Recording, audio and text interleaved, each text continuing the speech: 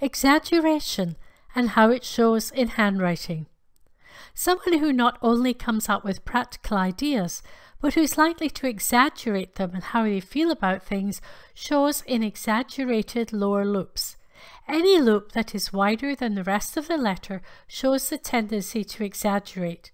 In the case of a narrow letter like the F in future here, just an unnecessarily wide loop shows exaggeration.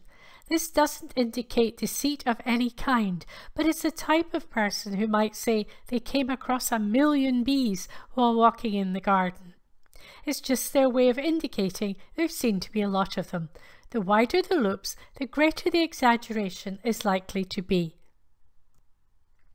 Want to learn more about yourself and others through handwriting? Check out my book, Practical Handwriting Analysis, Graphology Explained, Everything You Need to be an Amateur Graphologist, linked below.